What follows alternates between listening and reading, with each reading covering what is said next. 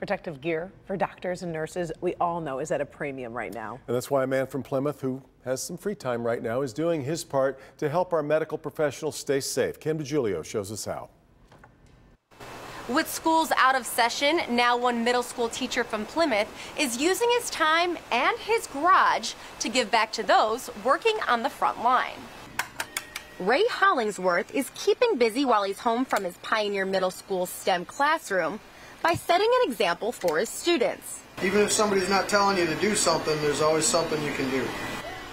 He's using these 3D printers to make medical face shields. Once I have the 3D printed part, protective face screen for nurses, goes all the way around the side. His wife is a nurse, so he sees firsthand how badly these are needed in hospitals. And now, other medical professionals have reached out to him. I've got everybody from Beaumont to Mott to Henry Ford, U of M. They're all asking for supplies. Ray is not alone in putting these 3D printers to work. Matt and Brian Lucia, who own Value Wholesale, a grocery distribution warehouse in Oak Park, have switched over the use of their 3D printers to make face shields too.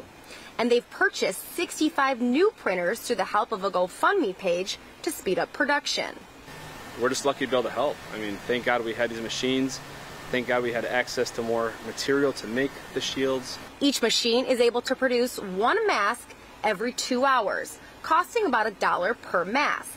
And while the medical professionals say they need millions of these shields, Ray says that every one that he makes helps at least one person. Then every time I'm punching holes, every single time I take one of these off, it's worth something to someone.